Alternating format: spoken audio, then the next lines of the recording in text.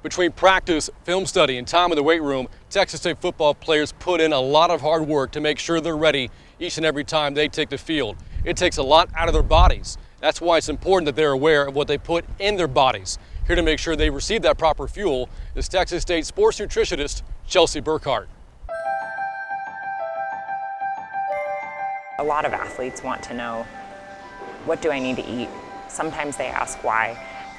Or oftentimes, if something's not working, then they'll ask why. Why is this making me feel this way?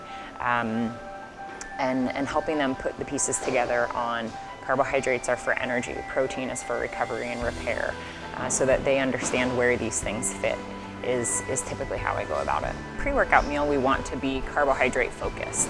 At this time in the morning, ideally an athlete's eating their last full meal before a practice session or a training session or a game 4 hours before. This is not 4 hours before, this is about 2 hours before. So the amount of and volume of food that an athlete's typically going to eat at this time is not going to be incredibly large compared to a standard breakfast would be for that individual. So therefore, most of the fuel they're going to utilize at practice today is going to be stored fuel from dinner or a later snack yesterday evening. This plate has a little bit of protein. I also salted within the eggs. I also salted the eggs to add a little bit of extra sodium, like extra electrolyte, which will help with water absorption, fluid balance out on the practice field during a hot day. And then the rest of the plate is really carbohydrate.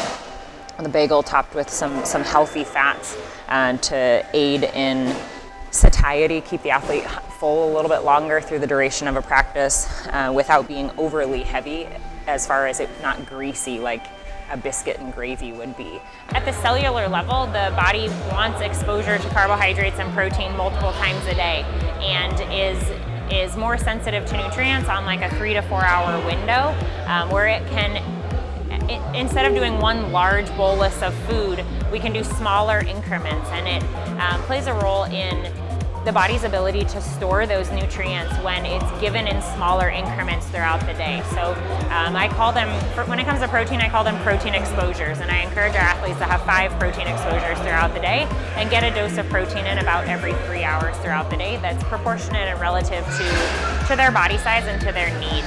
I think at the end of the day, it helps us, well, it helps me do what I do in everything we do. So from pre-lift to post-lift to pre-game to post-game, it's all interconnected. So there's no independent variable, it all works together. And I think that nutrition, again, is that edge that really truly brings it all together.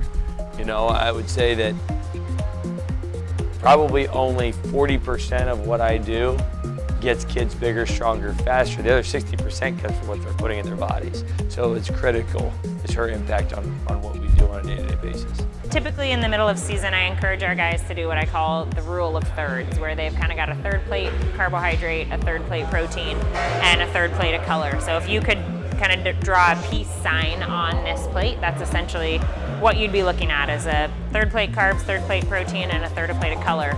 This is the time when throughout the whole day, we want them to be putting back and replenishing and getting those stores full so that they're ready to go for a full day of practice and classes tomorrow.